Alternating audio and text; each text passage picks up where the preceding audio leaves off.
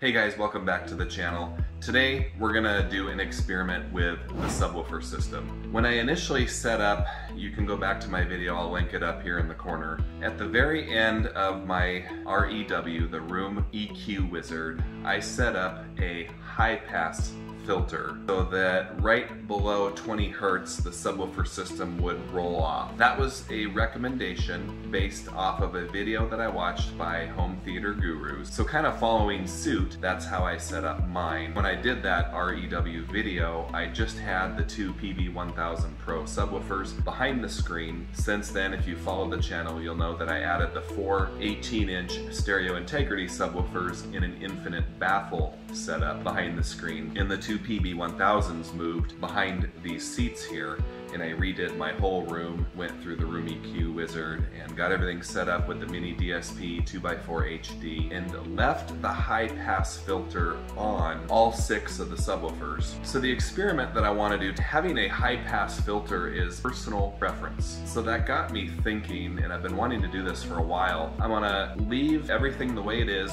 with the high pass filter. We're going to throw on a couple of demos and we're going to get some volume going in here and get some things shaken. I'm going to set up my UMic 1 right here in my main listening position, and we're gonna do the feature in REW called the real-time analysis, which will show us a graph in real time as the movie is playing and all the sound is happening, and it'll show us what that graph looks like and what kind of decibels we're getting at a certain volume. And then after we do a couple different scenes of a couple of my go-to demos that I like to do, especially when testing out the bass, we're going to go into the mini DSP and we're going to remove that high pass filter completely, and then come back and take the exact same measurement at the same volume level with the same movie demos and compare them and see if there is any type of noticeable difference with or without the high pass filter applied. That's the plan for this video. Let's get everything set up, take our initial measurements, and see what happens.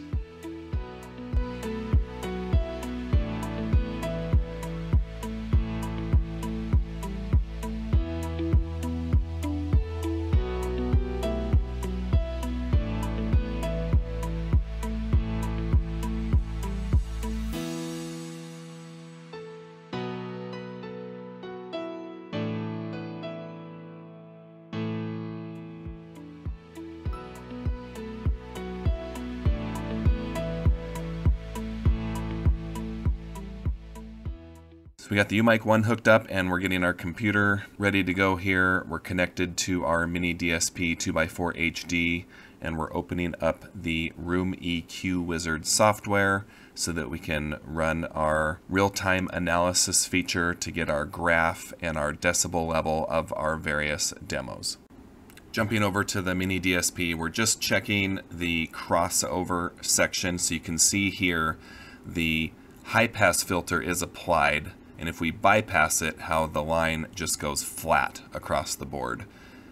So I'm checking them all right now, making sure they are all applied, and we'll take our initial test the way it is with the high pass filter on. Inside of the Room EQ Wizard, we're going to look at the bar across the top and you will see the RTA for real-time analysis function. When you click on that, it's going to open up the graph that is going to give us the real-time analysis of what's happening in the theater room. You will see in the upper right corner of the RTA graph here, the decibel will show the live decibel reading as the movie scenes are being played. And then on the left, there is a decibel chart that goes up and down, and then across the bottom we have our various hertz, so you can see which hertz are playing at what volume. I'm going to be setting the Denon AVR master volume to -15 for these tests. I figured that's a pretty loud volume. It's a little bit louder than I would normally watch a movie at in my room, but hopefully will give us enough volume for the comparison differences with and without the high pass filter involved.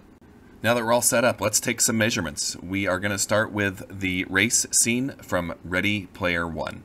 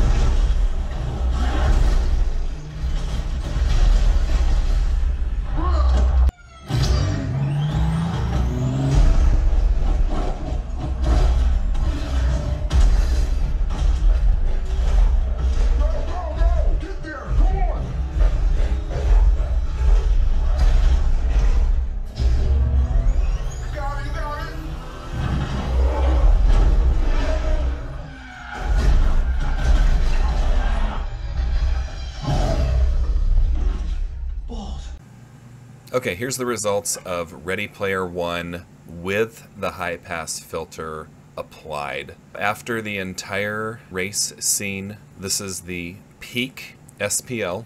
So you can see how our curve comes up here.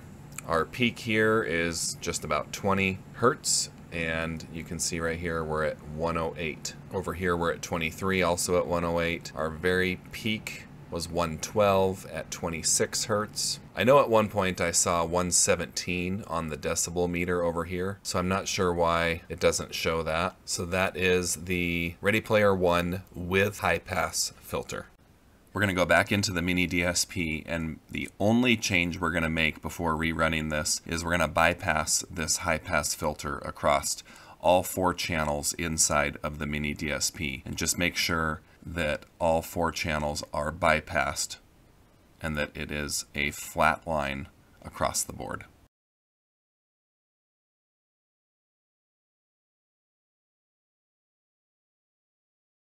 This is the end result without the high pass filter. Now let's do our comparison.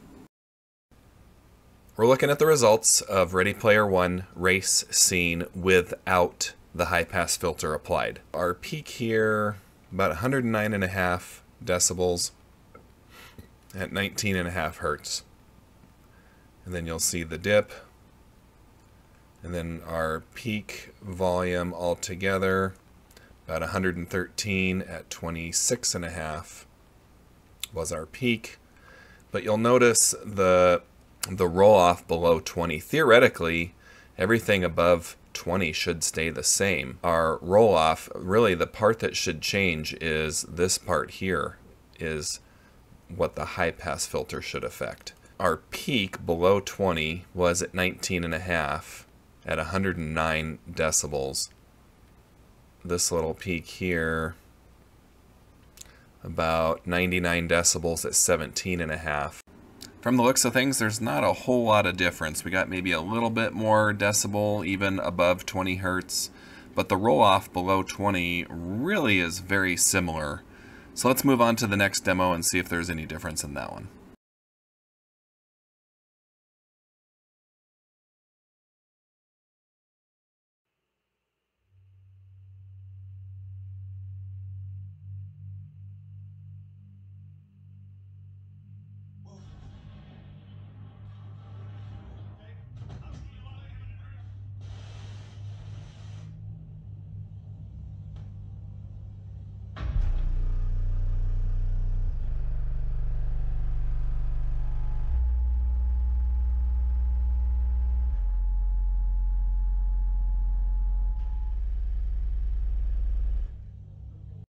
These are the results from Edge of Tomorrow with the high pass filter.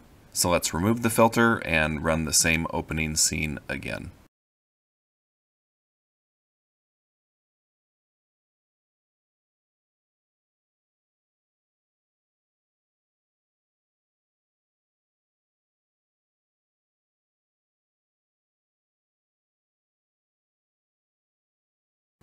Edge of Tomorrow without the high pass filter. Final results after the opening scene. Let's put them side by side and see if there's any differences that are noticeable. Here's the 2 charts next to each other. At first glance, you'll see they look identical, but if you look right here, you'll see the most obvious difference between the two, and we're looking at about 5 decibels difference. So that is pretty significant, in my opinion, due to the large amount of bass in that opening scene. This is where we saw the most difference by removing that high pass filter. So on the bottom chart where it drops off, the top chart is 5 decibels higher when it comes to that sub frequency below 20 hertz. So again, I think this just comes down to personal preference and whether you like that low of bass playing on your system. You're just going to have to try it both ways and see which way you prefer, knowing you have the option to run it either way.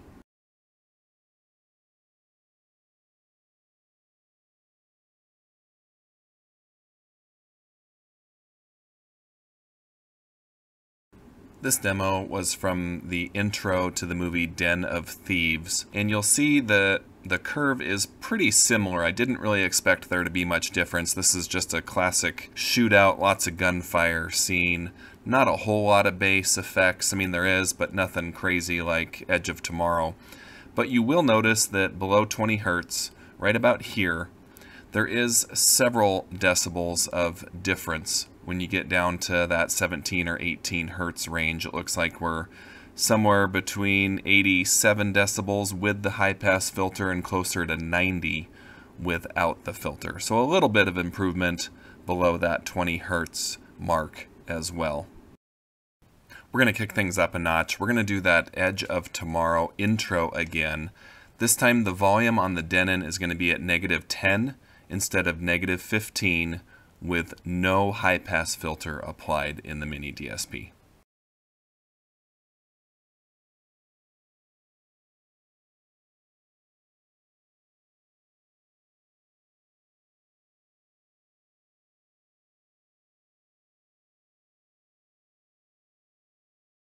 Here's our before chart at the -15 volume compared to the volume at -10 on the Denon, and as expected we have about a 5 decibel difference in volume. You can see at 20 and 30 hertz an increase of about 5 decibels across the board. To finish this video off, we're really going to shake the house. We're going to go to reference volume, which is 0.0 on the Denon, and do the Edge of Tomorrow intro once again at 0, no high pass filter.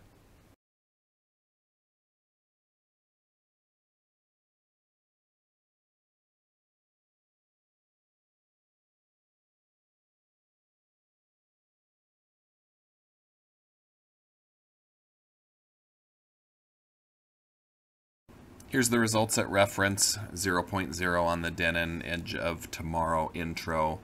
Not a whole lot of improvement, actually, only about 2 or 3 more decibels at the peaks. That wraps up this video for today's experiment. Thanks for watching. Please comment below if you have any questions or suggestions for me. And please hit that subscribe button if you haven't already so you don't miss any of the future videos that are still planned for this channel. Thanks again, and we'll see you in the next one.